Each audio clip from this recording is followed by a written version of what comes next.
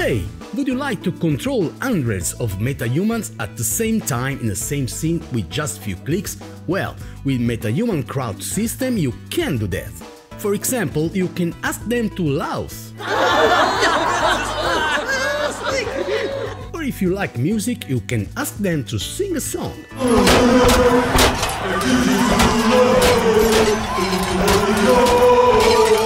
This is a typical stadium song here in Italy. Or you can ask them to cheer.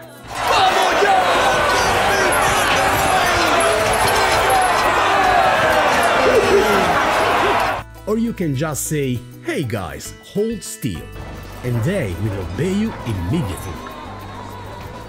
Well, I've created this system in December 2024 using Unreal Engine 5.5.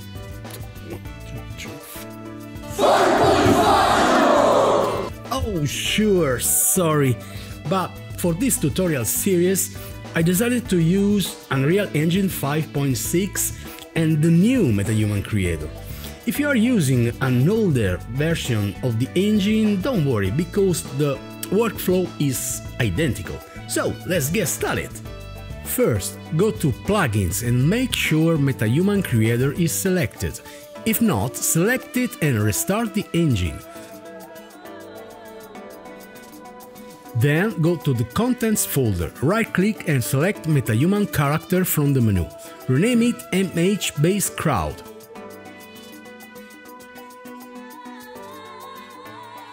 Open it up and search for Victor in the presets. I use this MetaHuman because it's the most regular. It's neither too fat nor too thin. This is important for our base MetaHuman.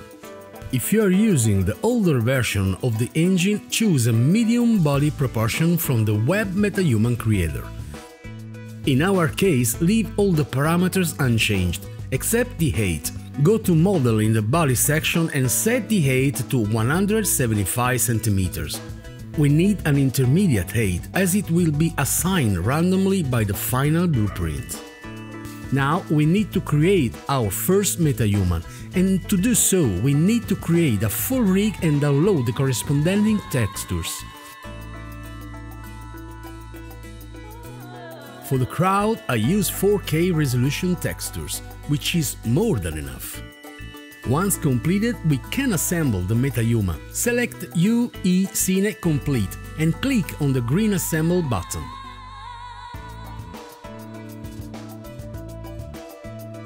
As you can see, the engine has created a new folder for MetaHuman.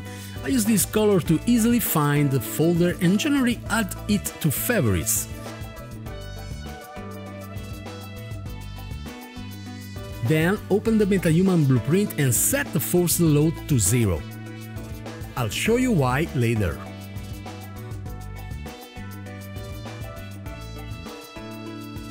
Save all and go ahead. Now we need more faces. In this example I'll use 7 different faces. So duplicate the MH Crowd MetaHuman character. Open it up and remove the rig to modify the MetaHuman.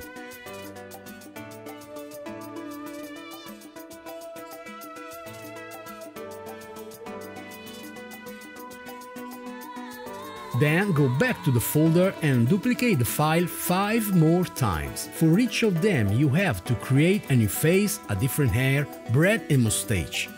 Now open the second MetaHuman character, change the groom and the face, create a new full rig. There's no need to re-download textures or change hair, eyes and skin colors. All these parameters will be handled randomly by the blueprint. Repeat the same process for all the remaining MetaHuman characters. As you can see, we have 7 MetaHuman characters, and so 7 different MetaHuman blueprints. With the same body but different faces, hair, breath and mustache. And now, the last thing we have to do is optimize the textures.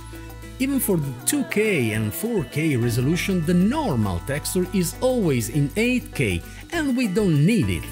So, go to the MetaHumans folder, select the column from the setting menu and use texture as a filter. Click on dimensions to sort by height. Select all the 8K textures. Right-click and choose Texture Resources Action.